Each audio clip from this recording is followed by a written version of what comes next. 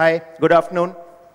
So we have journalists and writers here. So is everybody all right if we resort to strong language and some impoliteness? Because it's very hard for journalists to be polite and sophisticated, as you know. Also, I'm going to make a request to them to break in frequently into one another's observations so that no one is allowed a free run of their own mouth. I disagree, Arunavar. No, I have an objection. You said journalists and writers. So are you suggesting that journalists are not writers? I'm hoping to come to that conclusion by the end of the next 40 minutes. But you'll have to help me. Right. So, recently I had asked a journalist friend of mine to write a piece on whether journalists make good novelists. Because as you know, every journalist in India has 1 or 3 novels, written or unwritten. You think of any novel that's come out written in English and every other book is by a journalist. So I asked this person, do journalists make good novelists? And he wrote a piece for me which unfortunately I cannot publish. But he started out by saying that he once strolled into a newsroom with a friend and the friend gestured out to the newsroom and said, look at them, every fucking hack here thinks he's Ernest Hemingway. So what's your response to that? Does every fucking hack think he's Ernest Hemingway? Can I quote Mark Twain? Mark Twain had actually once said that, the difference between literature and journalism is only one, and that probably takes you where this is going. And he said that most literature is unread, and most journalism is unreadable. And I think that it's a facetious way of making the point, because Mark Twain, of course, himself was a journalist. But in the Hemingway is a very good example in a way, because of course the journalistic training helped him write with economy and write in a sense in terms of space, and that made him to the kind of short story writer that he is. I completely disagree. I've just cut in. Yes, this is how I want. I think the primary misapprehension that we've started to labor under, which we should clear out immediately, not all literature is fiction. Let's be honest. So if you're talking about Hemingway and he went on to write novels and everybody thinks he's a novelist, you can still be a non-fiction writer and write literature. Many people have. And so we're not saying, is a journalist going to at some point sit down and write a novel? That's not the arc that we should be examining. We should be examining whether journalism translates into a particular kind of non-fiction writing that can be considered literary, that can be considered literature. Okay, fair enough, and we should. So Atish, what do you think? What is the difference between journalism and non-fiction literature? A little bit also like a difference of locale. I find that that different traditions have been better suited. If I think of people like Llosa and Marquez, they were really proud of their journalism right to the end. And they were in noisier countries. The politics was more at the front of things. The environment was not as settled as it has been in the latter part of the century in places like England and America. So I feel like, at least in an Indian role, there's a kind of relevancy about long-form journalism, about being closer to politics than there might be in other places. That make sense? Yeah, sure. But how does is there a line you cross when you go over from journalism to literature, just in terms of labeling? I think that at least for me, it's always been an aspiration to keep both lives. What I feared more is that business of being, writing fiction for year after year, kind of spinning your guts, and that ability to go out in search of material and for the journalism in some ways to inform a kind of personal growth, and then you come back to it with the imagination. And the imagination takes longer to process things, but you don't want to miss out on the world as it's going on. I mean, for instance, this election, it would have, for me, as a writer living in India, it would have seemed unconscionable not to be part of what was happening, even as an observer. And you can do some journalism at that point. And I remember Philip Roth talking about 15 or 20 years. That was what he needed as a kind of processing. So that was the kind of time his imagination needed to come back to a current event, to make it into fiction. So, so you're still again going back to this notion that at some point the material that we find in journalism translates itself into fiction. When you say imagination, do you mean a political imagination or do you mean well, creativity? I think that a certain kind of literary imagination for nonfiction, which, and you mentioned Hemingway, and well, Death in the Afternoon, of course, stands out, and I would say that The Killings in Trinidad by V.S. Naipaul, very, very interesting example of nonfiction working better in a literary environment than Gorillas, which became the novel. So, so certainly, like what I suppose that I think that there's the fictional imagination has a longer processing time. There is such a thing as like a literary non-fiction imagination which can start working quite soon after an event. What do you think, Samant? You both of you, I'll ask both of you about the literary imagination in literary non-fiction, and what role it's played in your recent books. So at a very crude level, and these classifications are always problematic, but one way I would look at the question of journalism and literature, as in non-fiction literature, is that journalism is for the immediate and the short term, and literature is something you will probably read it a few years later, and that it might still carry a meaning. And the reason it would carry a meaning is that journalism will be about the facts, and the literature would be about the reality. And let me explain how I dealt with it as a reporter. I mean, I've just written a book on Bangladesh and the 1971 war leading up to what's going on today. Some of what I was doing was like reporting because of day-to-day events, because the Shahbag protests that are going on were happening in front of me while I was writing it. So it could have been like, so-and-so, 19, studying at this university, said this kind of reporting. But because I was writing it in a broader frame, which was informed by a lot of reading of others and their personal account, it had to be part of that flow. And I was constantly aware that just because I was seeing it in the here and now, it could not dominate the rest of the narrative. And I was always conscious that those whose first-hand accounts I was reading, or those whose memories I was relying on, must seem consistent with the tale that I was telling from today. What that meant was, of course, that there was an even flow. That was the advantage of it. But what it meant was that you had to be much more faithful to the broader reality of the story they were talking about and not details. Because as soon as you go for details and something that has happened a long time ago, people's memories play tricks. And, simple things like how many people died in the war. I mean, we talked about it a couple of days ago at my session. And people have disputes about that. So if you were to be a forensic reporter investigating, you will not go much far because there's no evidence for that. So you have to take the reality beyond it, which is where I think literary techniques come in, where you talk about the gravity of a situation and build from that. There are some lines that are very easy to define. And I remember, reading a quote from David Remnick, who's the editor of The New Yorker, who says that line between fiction and non-fiction is very easy to define.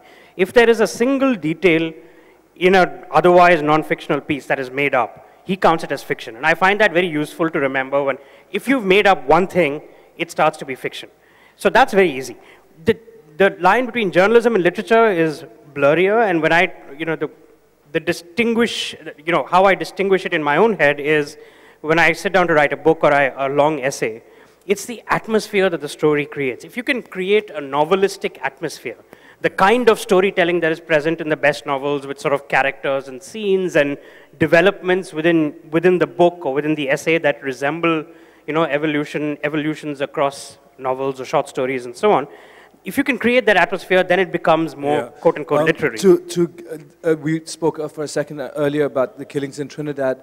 It begins with the description, I think, of a cutlass, which is the instrument that it's about the Black Power movement in Trinidad, and it ends with a woman that Naipaul believes to have been sort of criminally naive and to have entered into this situation not knowing what she was, and in the end, she's almost sacrificed. She's killed with this instrument, and it begins literally with a description of this instrument and how easily available it is in Trinidad. And immediately, a mood of menace is set, a literary mood of menace, in something, in fact, that he can't replicate in the novel, but that, for being real, exerts an even more powerful impression on you. So we've talked about Naipaul and Hemingway, and I was just going to bring up Marquez here in that context. News of a Kidnapping, which is about the Escobar episode in Medellin. Now, I was in Medellin for a human rights meeting, and I ended up writing a travel piece for Mint, as I tend to do. That's how I do this column in Mint. And it was interesting because, you know, what I was constantly, and the thing is that when you get off at Medellin airport and go to the city, you go through hills and valleys, I mean, basically, and it's a completely dark highway, and it's scary. It's night. And I had read an incident about once when Marquez himself gets off the airport to meet the people in Medellin, and he sees a woman who's killed, and a 16 or 17-year-old. And he gets into the car with the guy and asks him why. He said, we don't ask these questions. And then he writes and reconstructs her story, and that becomes a chapter. And so I think what happens is that when the literary journalist actually approaches it and gets into the picture, that tends to, and the critical part about it, as Samant was pointing out, the quote from New Yorker, the fact and fiction part, which is where I want to bring in another element. And since we are talking about fiction as from a perspective of literature, is what Ramesh Gunasekara once told me, the Sri Lankan writer. He told me that you journalists have it much harder than we, because we can make stuff up, and you can't. And he's right, because we can lie. Most journalists. Like we don't make stuff up. There are other journalists, I'm sure, who do. No. By journalism, let's not confuse it with what we read in the papers every morning. Right. Are you talking about papers in particular, or Except the Hindu, of course. And the Mint. And Mint. Yes. No, but seriously, I think there's a point to it. And again, once I was in the audience with Kamila Shamsi and Tamima Anam in London, because Tamima had written her novel on Bangladesh. And I had found one tiny mistake in the book where she had named a cricketer wrong. She named what wrong? A cricketer wrong. Okay. Because she writes about a cricket match in Bangladesh when it was East Pakistan, and she calls him Norman Foster, which is an architect, but it was Norman Gifford, the spinner.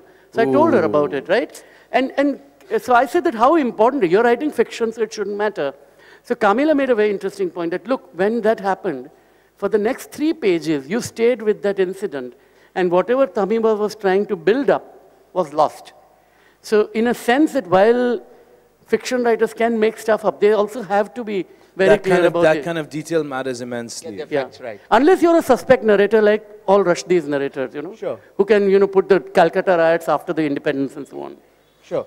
But you made that point about journalism being facts and literature being reality. So how do you bridge that gap from facts to reality? What comes in? What are the additional elements? Is it imagination? Is it technique? No, I think it's like there's a reflection of a certain, to sound extremely pretentious about it, but this is the kind of jargon that is used for novels, so we'll apply it here also, is that it speaks to deeper truths about the human condition and about existence and life.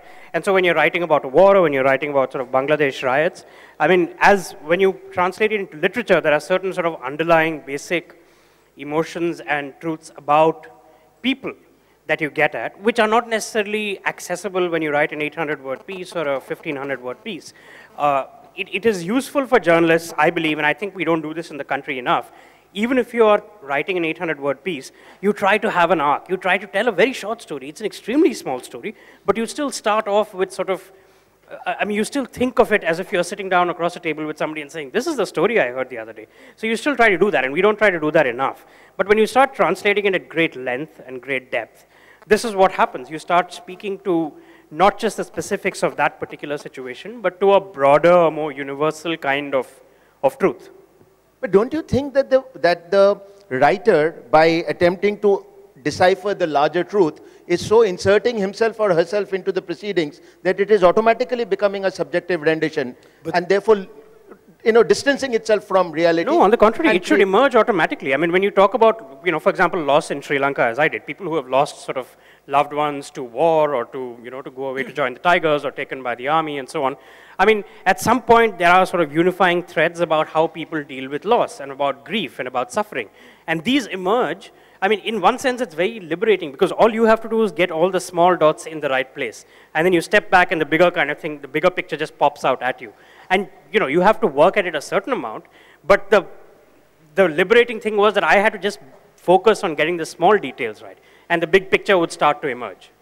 And besides, we don't want to edge out subjectivity. I think that as much as you would come to a writer of fiction for his way of looking, if you were writing literary nonfiction, that way of looking is tremendously important. So, I mean, as long as you can declare your subjectivity, as long as I think that it's something that becomes almost as interesting as what is being seen. And a lot of writers will the kind of that a certain kind of engagement in a non-fictional narrative, especially if it's difficult. For me, at least, like that becomes the really novelistic side of non-fiction, of good literary non-fiction. Yes, yes. I mean, it's important, I think, when you're writing literary non-fiction, the word objectivity gets sort of abused a lot, and everybody says a journalist has to be objective. And that's never possible because no human being is ever objective. Right. So let's leave that aside. But even when you're writing literary nonfiction, the important thing is not to be objective, but to be fair. You can be fair to all the parties, to give them all an equal hearing. You can have your subjectivities in there, as Atish said. Right. And sometimes it enriches the narrative and makes it more meaningful to the reader. But in the final analysis, there has to be a certain amount of fairness built into the narrative as well. So what does, I can hear from you what literature offers journalism in order to turn journalism into literature. You're using tools, techniques, perspectives. What does journalism bring to literature? How does journalism, or how do your skills as journalists, and Atish, you've been a journalist as well. Yeah, I mean, I've never been a proper journalist. In fact, the few times that I tried to work as a journalist, I was pretty disastrous because, I mean, I was never really a reporter, is what I mean. But there was a certain kind of listening that for me was always an incredible relief. Like coming out of a novel where you're sort of, you're at a remove from the world and there's a kind of isolation and you can start to feel like the whole process is becoming corrosive and you're sitting at home spinning your guts and suddenly you're out in the world and you're able to listen with the same concentration as you would follow a narrative in a novel. For me, you know, it's in a sense,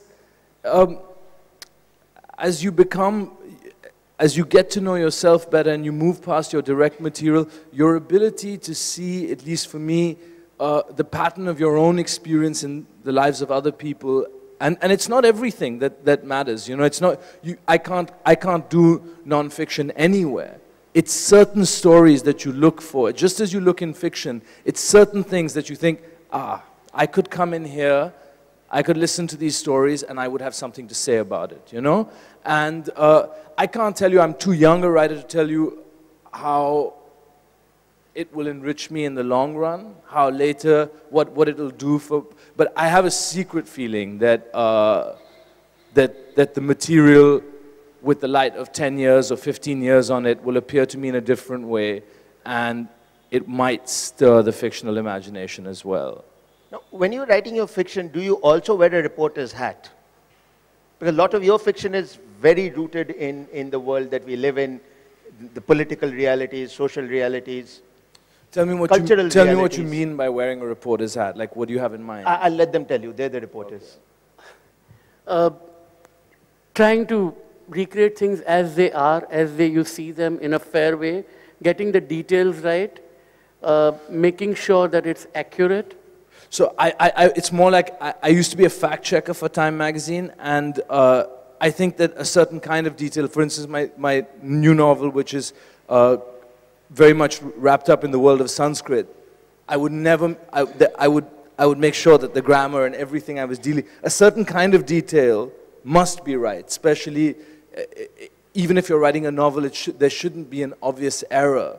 But that's for the sake of internal consistency, right? So for example, if you have a Sanskrit scholar as your protagonist, as you do, the Sanskrit scholar, being a scholar, will know his Sanskrit. Right. So you can't kind of put the wrong Sanskrit in his mouth. That won't happen, right? But if you're talking about a place, for example, you know, do you feel, I mean, you write about Delhi a lot, so let's take that. I mean, do you feel that you have to get the geography exactly right, or do you feel that, you know, you can kind of... No, I think that actually, and I remember this, I remember that there's a certain kind of like, if you don't leave the world of non-fiction enough, there are too many elbows. You know, you need actually, I feel in fiction, to write about a place as the impression settles in you. You know, not to write about, you're not, in fact, too close, fiction that's too closely mapped, even with research sometimes for a novel, those heavily researched novels, they carry there starts to feel something schematic about them. They start to feel heavily, I feel that you must allow a certain kind of distance that comes with the imagination to work on your material, and if it is impressionistic rather than accurate, probably a very good thing. And that actually counts for literary nonfiction also, because, I mean, we're leaving aside, for the purposes of this discussion, we're leaving aside academic books, okay? And we're leaving aside sort of hardcore history books, for example. Yeah. But if you're talking about literary nonfiction, and the word literary comes in and does the same kind of work, it kind of starts to make the material a little less dense, a little more impressionistic, a little, and so I think the method of approaching the underlying factual material must be the same. Okay. Yeah. Oh, we're done here. Okay, we just decided that's the... I'm always foxed because sometimes I wonder that, you know, why is it so important to be so accurate in fiction particularly? Because if a place exists, the reader knows it. I mean, you know, what great job am I doing by describing it in perfect detail, what these trees are and what the leaves are and so on? No, actually, like if you were working with a certain, if you valued certain things like economy and stuff, I mean, one of the wonders of Russian literature, for instance, is that, you know, there'll be a coat hanging in the room and the scene is complete, you know, and so that ability for the imagination to actually cut out certain things and not have, for instance, that it says gate number 4 here and that the shutters are red and such, you know, you would, that filter that the imagination brings to the material is like an absolutely essential part of its work. And it happens again in nonfiction. I mean, you're right. I mean, so for example, in the book, when I had to write about Jaffna, now Jaffna is a town that you can describe in various ways. I mean, and there is a very factual way of describing Jaffna where you can say, it is a town with a population of so many people spread across so many square kilometers, this is the main road, and so on. But when I had to write about it in the way that we think of literary material or literary technique, I had to think of, again, this question of mood. How do you create the mood that you want the reader to feel?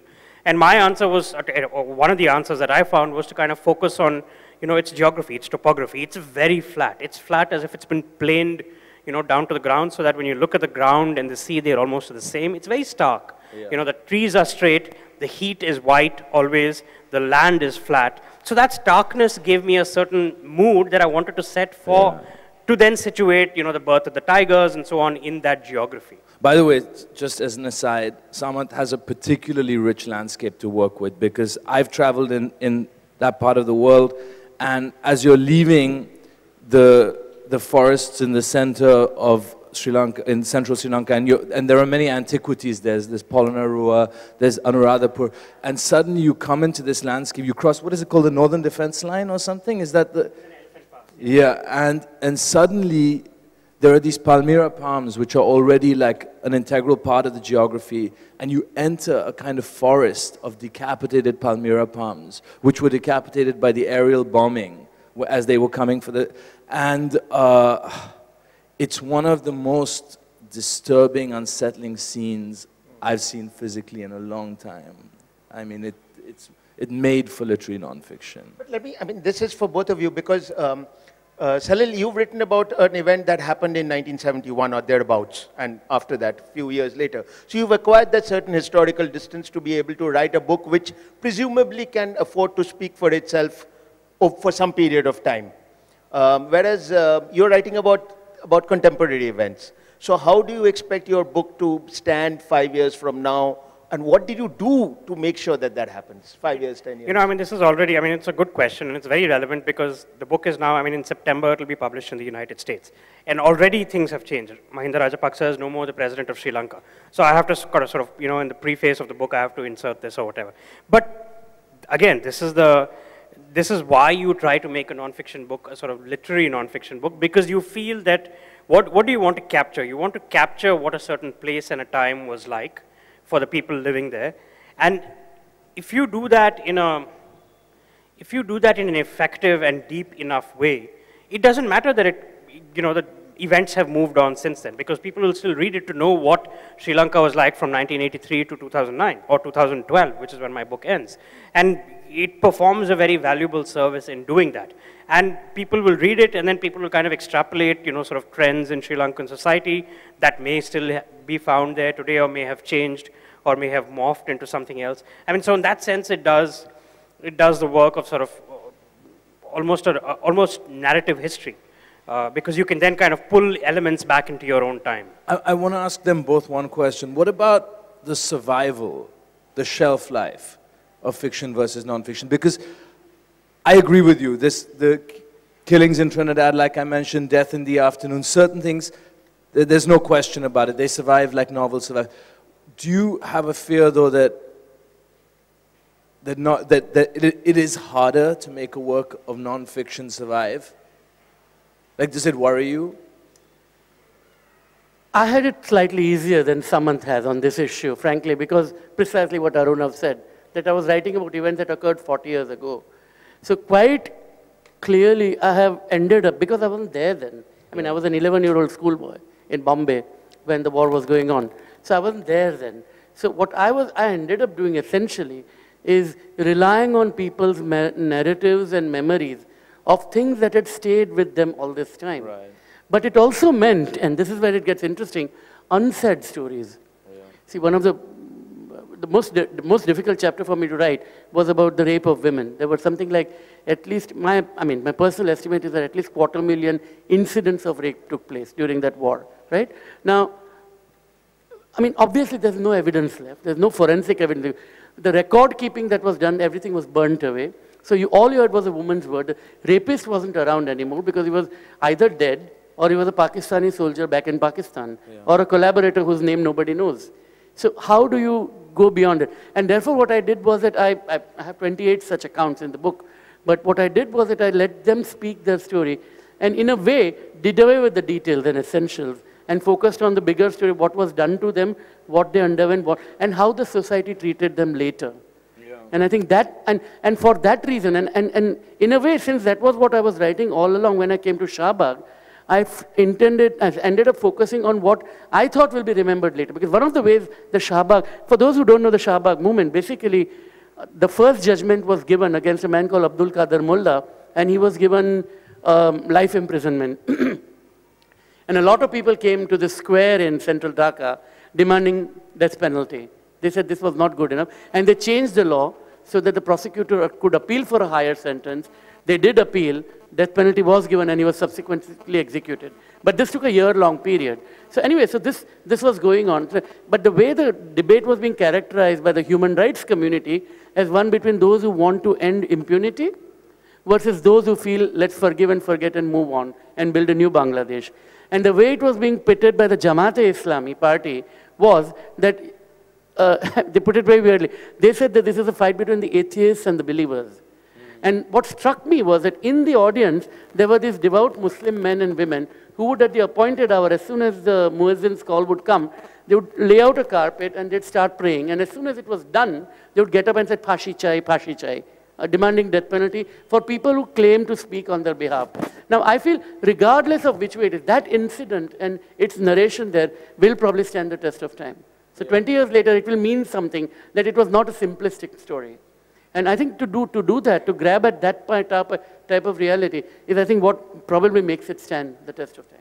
Is it not possible that you could actually write a great work of literature which may not be read more than a year later because it's so rooted in what actually happened? I may not even be interested 5 years from now. Can you think of but one? At this time, it's crucial, and it gives me a very satisfying experience, much more than, as you said, an 800-word collection of it. I mean, your book can't be replaced by a well-curated anthology of newspaper pieces, right? So can you think of even if you think of a novel, can you think of a novel or any other work that you would call a great piece of literature that you cannot read again, or nobody can read after a year? I can't think of a single. No. You're right. Well, yes and no. I mean, sometimes even novels are so rooted in a certain contemporary reality that it loses its luster but later. it's a funny business because you're right. Especially in the context of Russia again, you have people completely wrapped up in their material. Something like Demons by Dostoevsky, whatever, or the idea, completely wrapped up in this like furious debate between Slavophiles and the Russian liberals, and all of this is, you can imagine, it seems quite involved, but the genius of it is that actually, despite being completely immersed in that material, that when fiction is working, when it's really doing its job, it doesn't age in that way. So then maybe the distinction becomes not so much can you read it again, but the reasons that you read it. So there may be a work of literary nonfiction that you produce in the here and now that is read for the here and now. I believe right now that the Sri Lanka book that I've written is being read because people don't know a lot about, the actual, just the the sweep of events.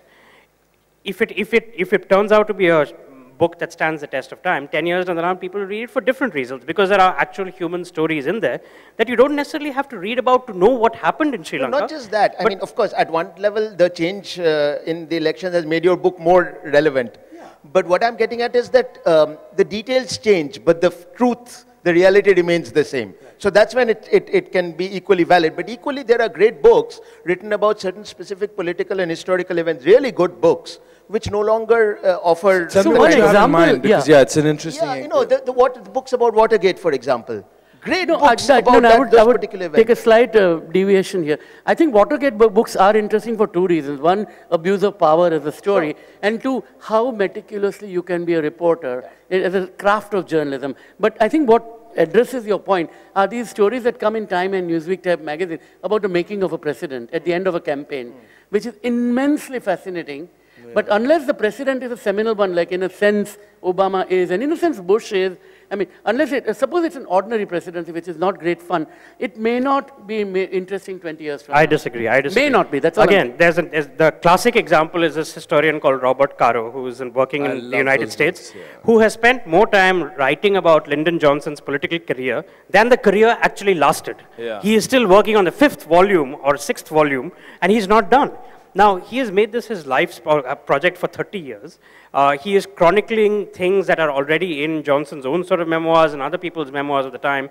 But there is the minuteness and the detail with which he recreates sort of how Johnson performed first in the Texas legislature, then in the Senate, then in the vice presidency, then how he came to the... These are all stories that have been told in various ways earlier, and they are still being told with new richness and freshness of detail by Caro. Caro's I would argue that Johnson is a fascinating person. But anybody who becomes a president is a fascinating person. I mean, became president, he's fascinating for that. No, but what Caro does is that he uses Johnson as a prism. So it becomes about power, it becomes about the book Master of the Senate, which is his time in the Senate. Yeah. It's as much a biography of the Senate as it is that's a very, very interesting example of somebody that uses one person, one portrait, and it becomes he becomes like kind of a microcosmic of other things about an American reality. Extraordinary achievement. And this is one of the amazing, I keep saying literary nonfiction is amazingly nimble, because you can do what Salil said. When Obama wins a campaign, you can write a 3,000-word piece in Time magazine about how he did it, and then a 10,000-word piece in the New Yorker about how it happened. Then you can write a book 1 year down the line about how it happened, and 20 years down the line, you can write maybe a 2-part book again about how it happened. So that's my question. For example, Rajdeep's book, which has been very successful on the 2014 elections. Wait, we're talking about literature, right? Ouch. So do you think that that's the kind of book you would go back to if 10 years down the line you wanted to understand? I'm not going to walk into this trap. Do you mean go? What do you mean go back to? Where is the back? No, 10 years later, if you wanted to understand how, there will be a bunch of people who will not have lived through the elections as adults, who might want to know what actually happened back then. Now, would you, no, that's an example of a book. What I'm saying is, would you read the book that was written in 2014, immediately after the elections, or would you read a book that's written 10 years from now with that vantage point? So I imagine that the Johnson book you were referring to was written much later, not as a, yes, but not as a piece of contemporary journalism. No, that's okay, let me give you, there's an essay by Norman Mailer called Superman Comes to the Supermarket. This is about, I think it's either the Democratic or the Republican National Convention. I know there's a big difference between the two, but it's written just before Kennedy became president. Norman Mailer goes to the convention and he describes the mood. This was written contemporaneously for a magazine at the time. We can still read it today. Superman Comes to the Supermarket is a classic piece of nonfiction. You can read it and you can understand. There are different things. You as a reader in 2014 take away different things from what Mailer's reader back in the early 1960s would have taken away. That's the only difference. But otherwise, it's still readable, enjoyable, rewarding. Let's talk about, for 1 second, about India's impatience with fiction at the moment. Like, I feel like people pull me aside every now and then, and they say, don't write a novel, write something real. And that, like, there's that, like, funny sense that fiction can't do what they want, this sort of business of higher truths, of of those deep underlying things that fiction can unveil, like I feel there's a certain impatience with it right now in India. People are like, give us something that we can, that's giving us real information. And it's a strange transition. And you know, there's a new Granta India issue out, and Ian Jack makes this point in his foreword, where he says that in the, I think, mid or late 1990s, when they first did an India issue, for love or money, they couldn't find Indian non-fiction writers writing about India of a certain quality. So they had to rely on sort of foreigners, and the only thing they took from India was fiction. So Arundhati Roy was first excerpted there before the God of Small Things came out, and so on.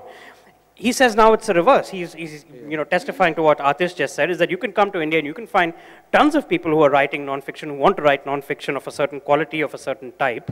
But again, with fiction, he found it very difficult now to sort of excerpt. So what do you think is going on, though? Why is this happening? I'm just happy that it's happening. I'm not sure, I'm not sure what is going on. I think Pakistanis are writing better novels.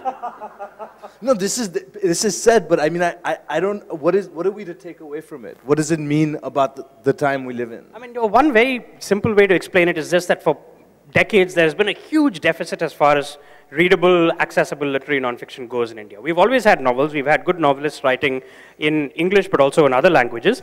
We've just never had this kind of tradition. I was going to ask you why all the examples you're citing are American examples. Because before... Why don't we have anything in India? I mean, obviously we don't. We've never had a tradition of literary nonfiction at all. I mean, we've had the odd book. You know, Pankaj Mishra wrote Butter Chicken in Ludhiana in the early 90s, I believe, and that's literary nonfiction. We've had... help me out here. I would suggest Bhopal by Sanjoy Hazarika. Yeah. Okay, and Kuldeep Nair, although it had mistakes, but The Judgment, which came out within 3 or 2 months of the elections in 1977. Because, you know, when we were talking about this Caro books, I was thinking about Indian campaign books. And, I mean, I haven't read Rajdeep's book, so I can't comment on it. But I think the best book I have read on the emergency still remains the one that was written within a few weeks, The Judgment by Kuldeep Nair. Because it really explained why India turned against Indira Gandhi. And I think it will continue to get read. Oddly, having said that, I know that it is out of print and someone should probably reprint it now. But that's where we are. And if you remember that time, I mean, I'm probably the oldest among all of us. I remember some of the books that came out at that time. And it's the only one that kind of stays, because all the others were the quickie bestsellers, which were just publishing bazaar rumors. And that was a quickie as well in that sense. Yeah, and that was a classic quickie, because it came, I remember the elections were March something. March 25 was the final election day, and the book came out on the 12th of June, which was the anniversary of the Justice Sinha judgment in the Allahabad High Court. But I think also, I mean, these examples we're citing are, in a sense, one-offs. I mean, now we're talking about the building of sort of a tradition, where there are places where even when you're not writing a literary non-fiction book, there are places where you can publish essays. You know, that is all only starting to happen now. Before, you know, sort of the early 2000s, there was no sense that you could write a piece above 3,000, 4,000 words. This book of Bangladesh, actually at least two parts of that book had appeared elsewhere as long essays. One in Caravan, one as an introduction to a book of photography about Bangladesh. Written by Bangladeshi. I think we'll move to questions now. I'm sure there are plenty, yes. Starting with the front row, and then the second row, and then the fourth row. Oh, the Illustrated Weekly was that. That's the only place I think Illustrated where you could, Weekly, but that's yes. it. Okay. All right, the lady in the front row, can you give her a mic, please? Well, I would like to ask, not particularly any one person, because all of you are writers and you have a journalistic background. One thing I would like to, I'm a journalist myself, a freelance journalist, and journalist means they think only reporters, but journalists are also feature writers. So that's what I keep saying whenever I give a lecture or whenever I write something. So what I would like to know is, literature, journalism is literature in a hurry. That's said, I think Matthew Arnold said that. So we do have verisimilitude and creativity involved in both. They are both creative. People who write literature are creative, and people who write fiction are also creative. So where do they meet? And where is this question of reality? Because both have to do with people, and people would relate to people, and they draw inspiration from people's lives as well as from other books they read. So don't you think there's a meeting point, and both require a lot of creativity and verisimilitude in the characters? Thank you. Can I ask Atish to answer that?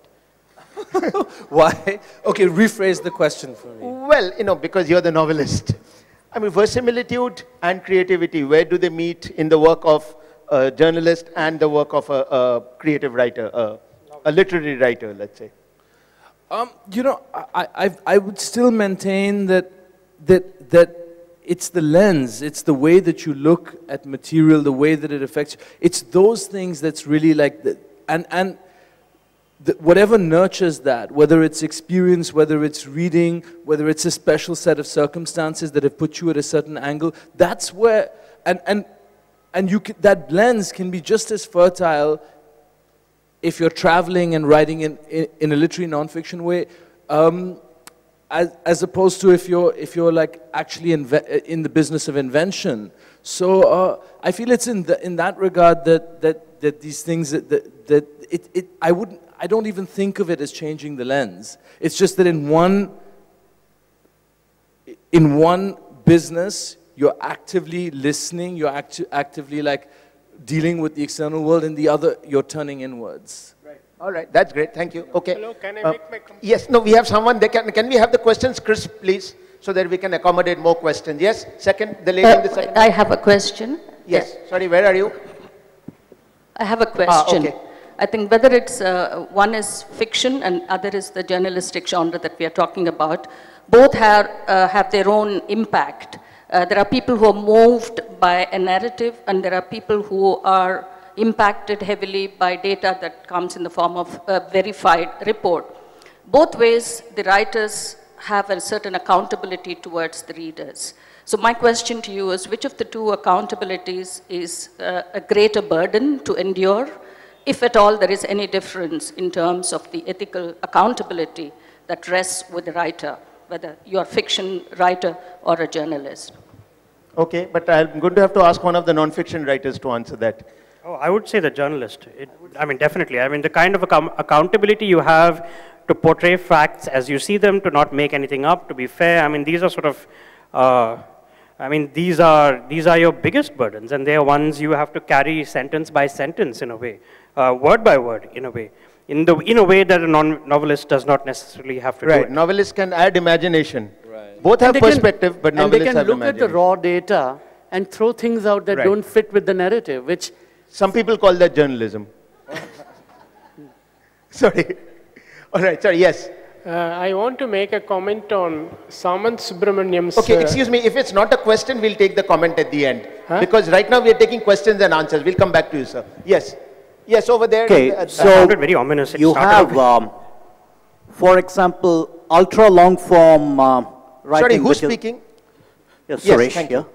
So you essentially have ultra-long form writing, which is where you take a piece in Caravan or Open or The New Yorker and expand it into a book. Both of you come from such backgrounds, Salil and Samad. And you, for example, have literature that is rooted in a certain period, like Dr. Zhivago from the Russian Revolution instead of the Sri Lankan or Bangladeshi conflicts, where there's a fictional protagonist versus real people whose lives reflect what is going on and that provide you a human element. How do you contrast the two? What you're saying is that there has been fiction written about the conflicts and what we have done as journalists. And where is the difference between them? Is that what? Yes, sorry. Because that is fairly close to reality if you look at it, and you might change names to protect people's privacy, for example. Yes. So I didn't do that. I mean, what I did was the only people whose names have been changed were the women who had the fiction. I mean, what your original interpretation? What is the difference between the fiction that comes out of the same theater that you've written your non-fiction? Okay, so I mean, in Bangladesh case, I mean, there are two. There's a lot of literature in Bengali in Bangladesh that has come out. And I have had it read for me because my reading is very slow in Bengali. And I'm told it's what, in a very memorable phrase, Adil Jasawala described as a poetry that came out of the wars in India, patriotic rubbish. That's what he used to call it. And there is an element of that in the context of the writing that has come out of it. In terms of serious fiction about the war, there is, of course, Tamima Anam, Adib Khan, and there is Zia Hadar Rahman also touches upon it very, very briefly. And there have been stories of Mahmood Rahman. And all of them are trying to capture slices. I think Tamima started out to do the grand canvas novel, and some people, and she's a good friend of mine, but some people have found certain factual details wrong, and they thought that was a problem. I mean, one person said that she had put the two hostels, which are opposite each other, alongside each other, and that rankled to people. So I think what tends to happen is that we are still at a very early stage or seeing the kind of fiction that can come out. One amusing anecdote I can share is that while I was writing the book, a lot of people told me fantastic, unsubstantiable rumors about Bangladeshi politicians. And what I'm going to do is that I have a friend who's writing a novel about the war, and I'm going to tell him all that gossip, because then he can write it, but I could not. Yes, the lady in the second row. Yes. Yeah, just say.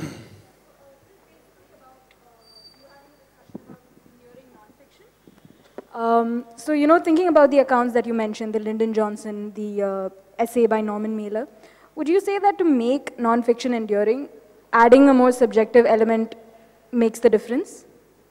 It helps. I mean, because what subjectivity does, it allows you to engage with sort of underlying factors and underlying, to return to that word again, truths. Because, you know, these are things that are never visible. It's not like the underlying sort of dynamics of the Republican National Convention will parade themselves before you that you can just describe them and, you know, you're done. You have to kind of sense things, you have to intuit things that may not necessarily be there in front of you. And that starts to require a certain amount of subjectivity. But but when you start engaging with that kind of thing, immediately it starts to become more enduring, because those underlying factors are the things that endure over, you know, a decade or 2 decades or 3 decades. You know, I'm reminded of, I think it was Michael Herr's Dispatches, I may be wrong, but it was the first sentence of an essay that just said, General so-and-so had a light breakfast and went and bombed 25 people. And, you know, which is like the opening line of a novel. Yes, which is like the opening line of a novel, but it stays. So subjectivity, and I suppose. Wagner, you know, listening to Wagner and then Nepam. Yeah, you know, neither of the, I mean, both are true facts, as it were. But bringing them together is what creates the subjectivity. Yes. Yes, all right. Yes. I want to make a comment on what Ian Jack said in his foreword. In the 50s and early 50s and 60s, though all the problems that we see now were there also, like corruption and misgovernance, but the government was telling the people, we are engaged in developing it. Don't criticize us. It was some kind of a total opaqueness and the blankness which the citizenry also accepted. My point is, if we had been as awake then as now, we would be a better country. We would be like Singapore or America even.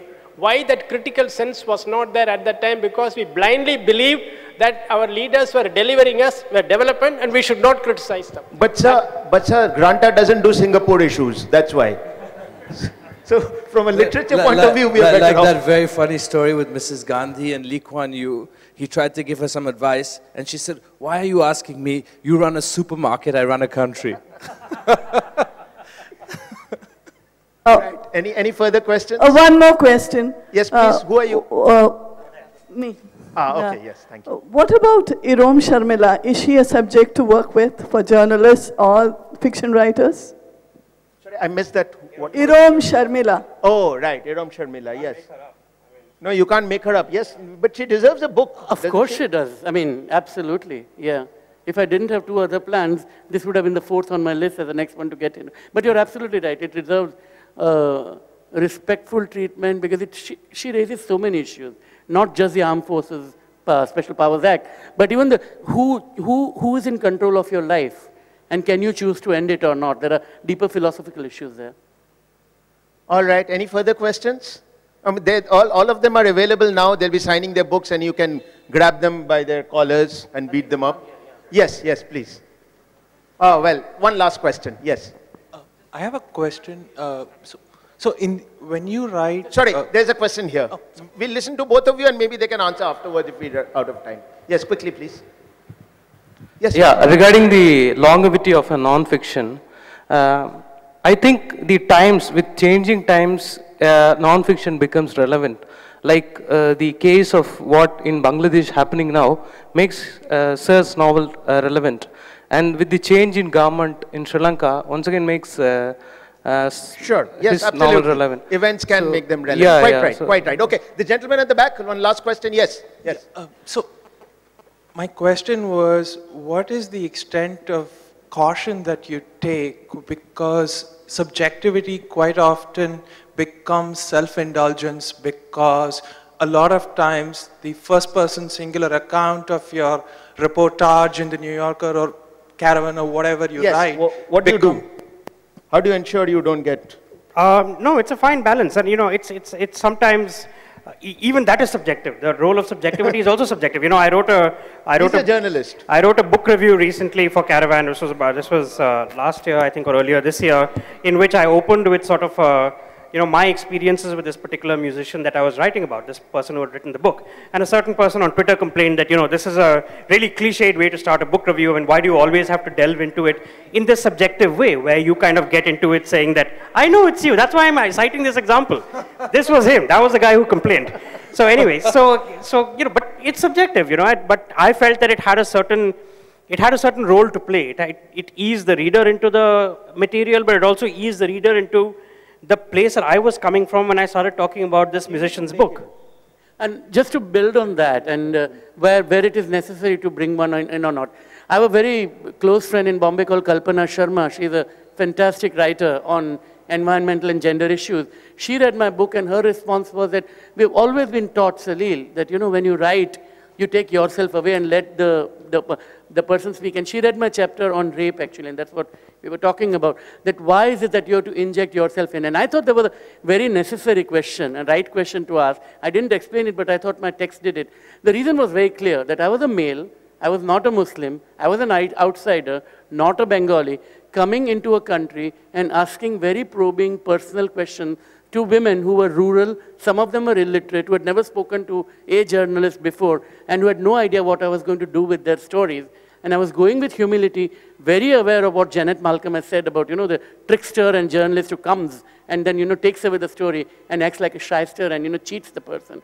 So the fact that I went through in my mind, I felt it necessary to tell the reader so that the reader would know that I was not the kind of journalist that Edward Baer warns about.